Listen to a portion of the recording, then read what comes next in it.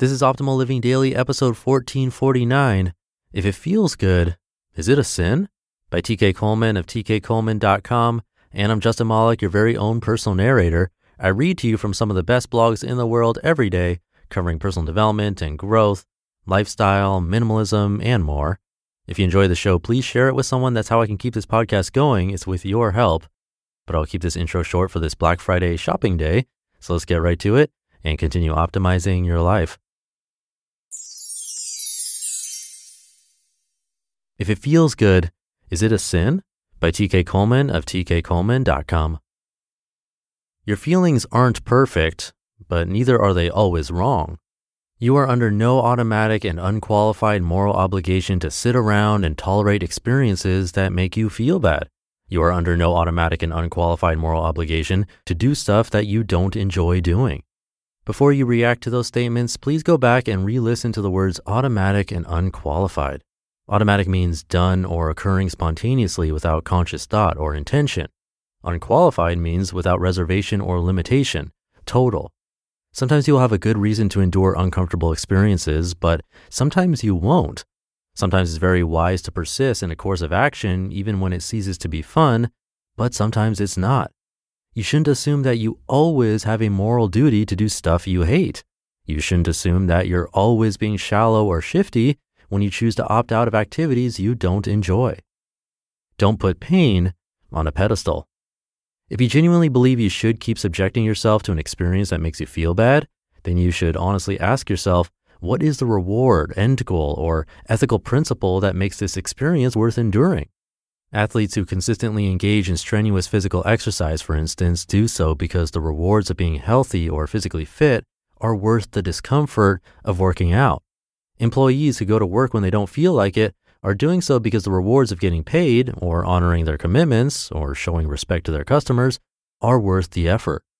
Parents who sacrifice sleep, recreation, and quiet time in order to be there for their children are doing so because of the intangible rewards involved in nurturing a human life. These people are not masochists. They're rational decision makers who understand the basics of cost-benefit analysis. If you're forcing yourself to put up with something that bothers you and you're not doing this because of a higher reward, goal, or ethical principle, then you're basically choosing to be a masochist. You're basically saying, it's good for me to do painful things because painful things are inherently good. You're basically saying, as long as I'm doing things that are unpleasant, I never have to think critically about why I'm doing those things. You're basically putting pain on a pedestal. You're making a god out of the experience of being uncomfortable and unhappy. Moods do not trump moral standards. Feelings do not take precedence over facts.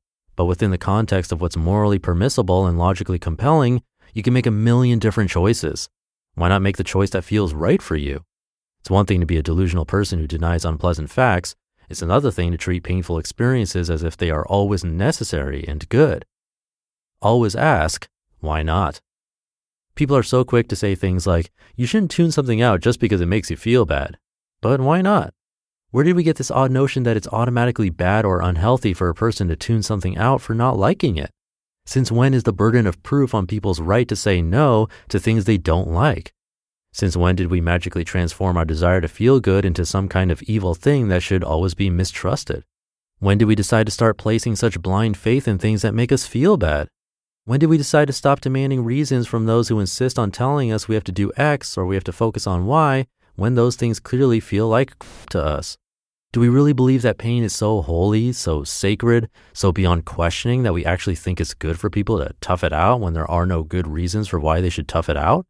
If you're eating a meal and it tastes like, do you force yourself to finish it just because you're afraid other people will think you're weak? You stopped eating that horrible sandwich just because it made you feel bad? How shallow of you. If you're watching a movie or reading a book and it's an absolutely terrible experience, do you force yourself to finish it just because you're afraid other people will think you're a flake? You stopped wasting your time on things that weren't contributing to your quality of life just because it made you feel bad? How shallow of you. If someone asks you out on a date and you have zero attraction to that person, do you say yes just because you don't want to make a decision based on your feelings? You mean you actually refuse to go out on a date with someone just because you didn't feel good about it? Wow, do you do everything based on feelings? Here's my question to you. At what point do you give yourself permission to stop doing stuff you hate? At what point do you allow yourself the freedom to stop putting up with BS that drags you down? At what point will you let yourself honor your feelings as having an important role in your decision-making process? Unnecessary plus unpleasant equals self-defeating. Is there more to making good decisions than just listening to your feelings? Of course there is. But why would you turn such a common sense principle into a masochistic philosophy that says you never have the permission to choose what feels best when there are zero good reasons for why you should do otherwise? Remember this, if you're going to do something that feels bad, at least make sure you have a darn good reason for that. Here's a 5-step process you can use to make sure you're not being manipulated into doing stuff that is both unpleasant and unnecessary. Number 1, ask yourself, what do I want? Number 2, ask yourself, are there any good reasons for why I should not want what I want? Number 3, think critically about your answer to number 2. Seek counter perspectives.